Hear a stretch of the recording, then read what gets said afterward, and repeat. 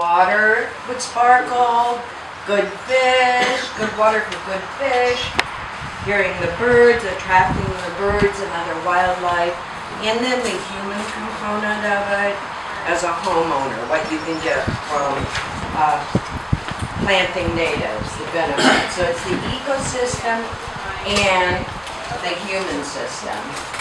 Heal the earth 1 yard at a time. You can make a difference.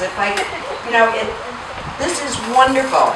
It's the gold standard, the Conservancy, of having contiguous natural areas so the wildlife can move around.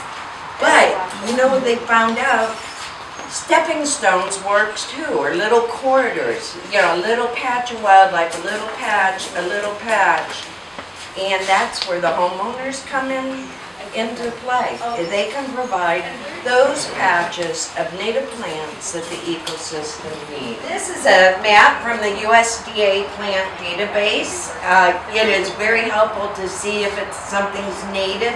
What's even more helpful, if you click on the state over and over again, you get the county location. NR now requires on new seawalls that you put glacial stone with native plants. Why? Because it's works. We're mimicking nature. Storm water pollutes our waterways, our lakes, our rivers, our streams.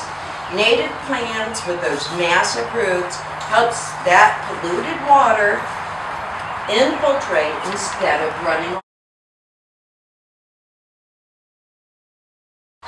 Now what rain gardens are not is they're not always wet, okay? They're not going to hold and have a lot of mosquitoes or anything like that, okay? They're not always going to have water in them. They're meant to retain and slowly increase infiltration for 24 to 48 hours, depending on the soils and how you design it, okay? Again, the goal is to find an area where water runs off from parking lots, downspouts from the roofs, hardened footpaths, basketball courts, tennis courts, all those different things like the size your rain garden needs to be, okay?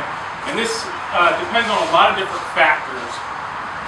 First of all, you need to determine the drainage area. But as a watershed, okay, so what is the area that will drain into your rain garden? So how much land will contribute water to your rain garden? Second thing is your soil type, okay?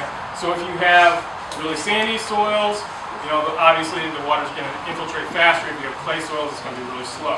And then the depth of your rain garden, so how thick your soil and those types of things, will be determined on how steep your slope is.